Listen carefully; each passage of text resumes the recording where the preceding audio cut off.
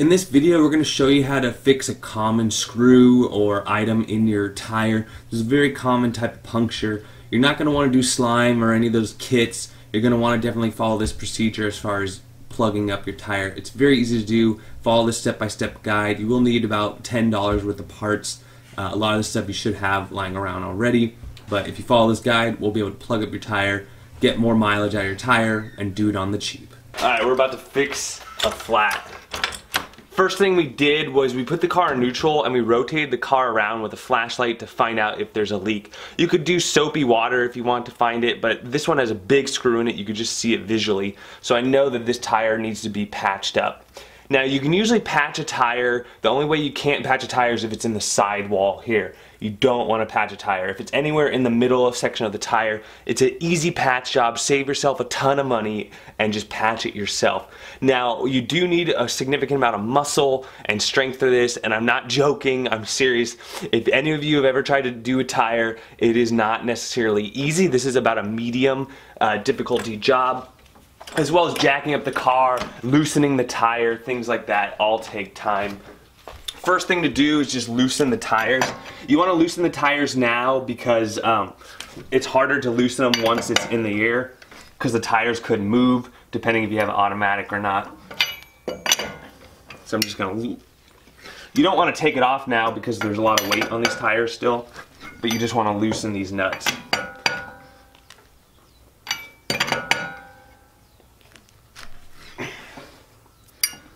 You also don't want to strip these lug nuts either. There's about 5. Now they're loose. Find out the appropriate jack position for your car. It's usually right behind your tire here. Or there's usually one near your engine bay as well. You can go through the front of the car. And you just need to jack it up high enough that the tire is off the ground. Now it's best practice to put this on a jack stand, but I'm just doing a really quick job here. And now we're going to take these off completely. I kind of spin it, gets it off. The other thing we're going to do once this is off is you want to go ahead and take off the, we want to remove the valve stem. So removing the valve stem is going to go ahead and take out all the air out of the tire.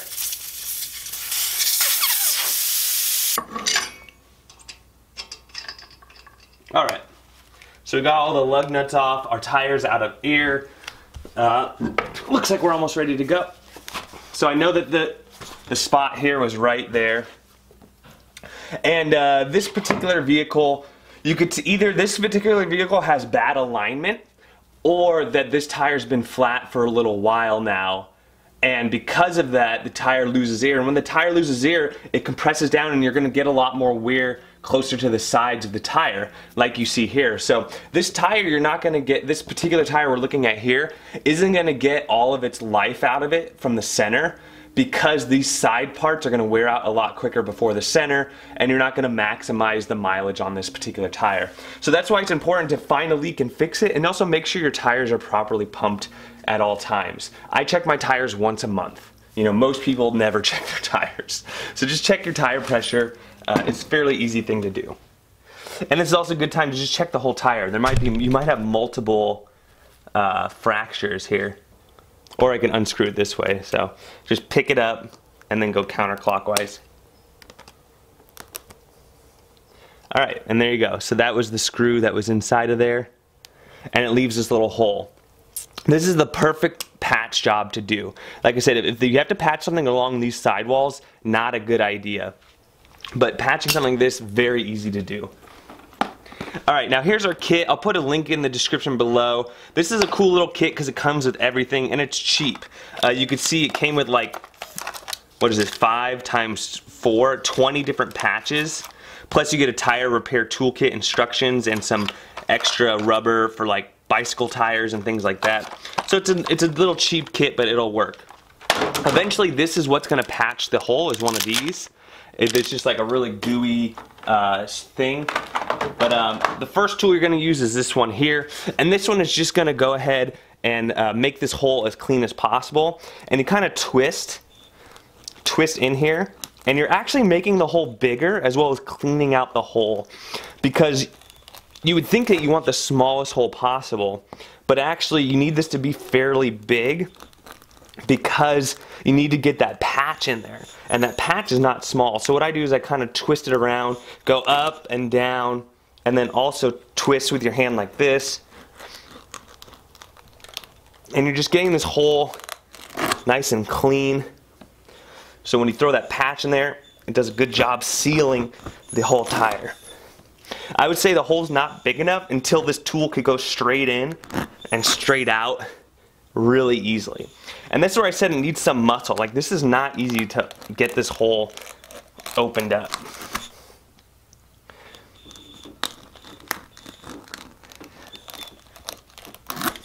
All right, I think I got it pretty good there. I'm gonna go one more just for good luck.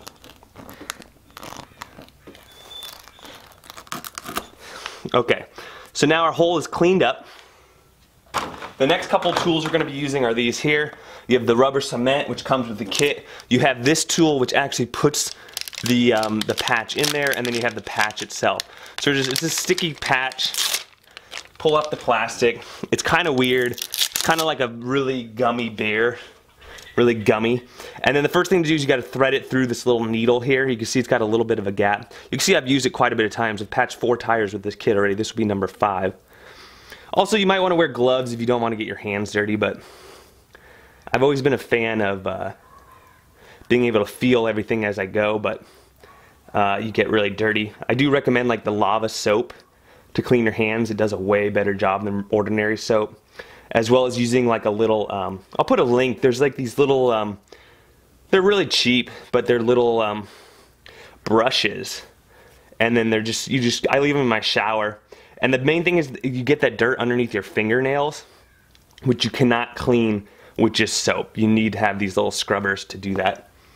So you can see here, it's not easy to get this through. And you want to go halfway.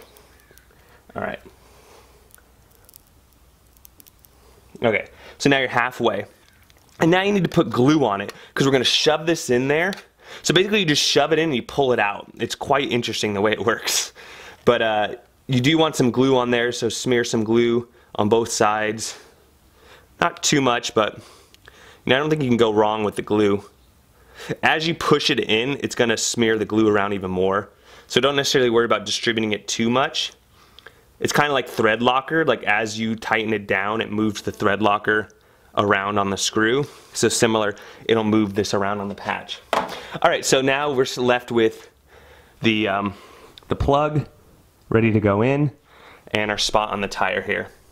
So now I'm just gonna go straight in, and this is where it gets hard. You need to use a little bit more extra leverage.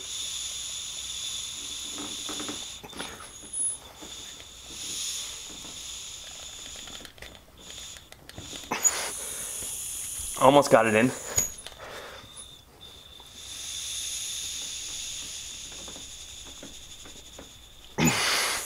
We're getting in there. There we go. It's going in now. Okay, I get it in most of the way. You don't want to put it all in. And then this is why that thing had a little tip in there. If you pull straight up, now that it's such a tight fit, you should be able to get out of there. Okay, so there you go. Perfect. So as you saw, now it's got some of the patch going in the inside of the, and some going out. But at this stage, we're just gonna cut off the excess with an X-Acto knife.